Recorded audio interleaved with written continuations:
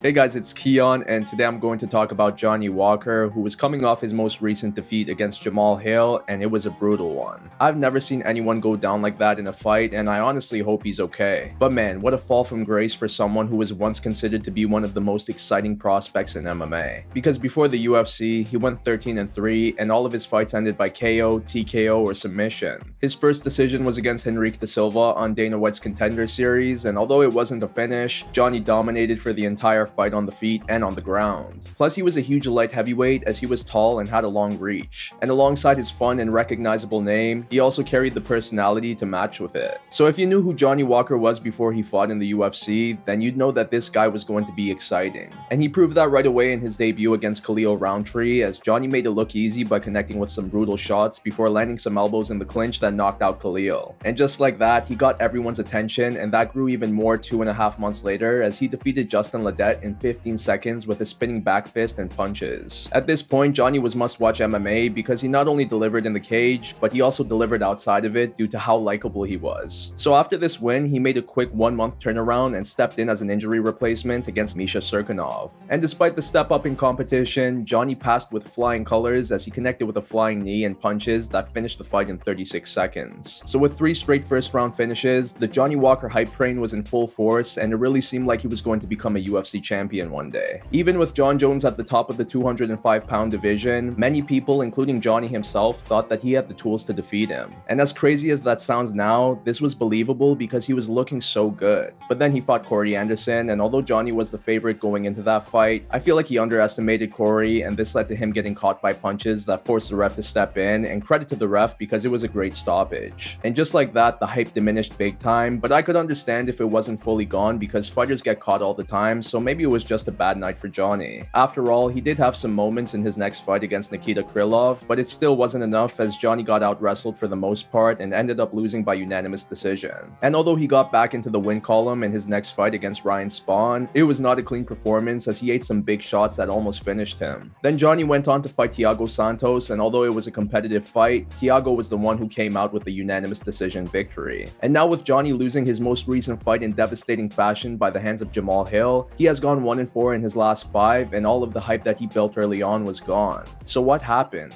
Well, I see a lot of people blaming his coach, John Cavanaugh, and although he has some responsibility for this, I don't think he's the main culprit. Personally, I think Johnny himself is to blame because I feel like he let the hype get into his head during his initial rise. And there's no issue with a fighter being confident, but once they start to overlook their opponents because of it, that's when it becomes dangerous for them. And that was perfectly displayed against Corey Anderson, as Johnny and many others thought this was going to be a quick and easy finish for him. But with the fight not going as planned, I feel like it really took a toll on Johnny's mental game. Because we've seen dominant fighters lose fights before, and for some of them, they continue to lose, and I think a lot of that is due to the shock of being at such a high and then all of a sudden, it's over. I could only imagine how that could affect a fighter's mentality and overall confidence. Some take this humbling experience and grow from it, while others continue to spiral downwards. And the latter is what happened to Johnny. And although I believe this all went down after his defeat to Corey Anderson, it may have even happened before it. After his win against Misha Cirkunov, Johnny went to celebrate by flopping to the ground to do the worm, and in the process, he dislocated his shoulder, and because of this, he had to get surgery. And maybe I'm stretching here, but I feel like this moment really changed him as a fighter. Who knows how serious this injury was and how it affected him physically afterwards. Maybe he wasn't comfortable with fighting the way he did before because of it. But I do feel like mentally, it made Johnny realize that he was human and that his body can get hurt, whether it's from an opponent or from himself. So overall, I think Johnny's downfall is due to his mental game, which has lowered his confidence in the cage big time. Plus, he recently proposed to his girlfriend, so maybe his mind is not as focused on fighting as it once was. But despite these setbacks, I haven't lost complete hope in Johnny yet. Cause his situation is very similar to what Jan Blachowicz went through, as Jan went 1-4 in 5 fights at one point in the UFC. But of course, he bounced back and ended up becoming the light heavyweight champion. And that's the benefit of these larger weight classes. Fighters are still a threat in their late 30s and in some cases in their early 40s. So at the age of 29, Johnny still has a lot of time to grow as a fighter and figure things out. Personally, I think he needs to work on his cardio and on his wrestling, as he needs to come up with a game plan that doesn't always see him on the feet because it's clear that he's unable to take big shots. And I also think that he needs to train at other gyms because I don't see it working for him at SPG Ireland. Which is fine because not every gym is going to be the right fit. But like what Darren Till has been doing, Johnny needs to be more open to learning and growing from others. And if he does do this, I can see him getting back to being the fighter that everyone was excited about out in the first place. But what do you think? What's next for Johnny Walker? And do you see him making a comeback? But that's all out for now, so I'll see you in my next one.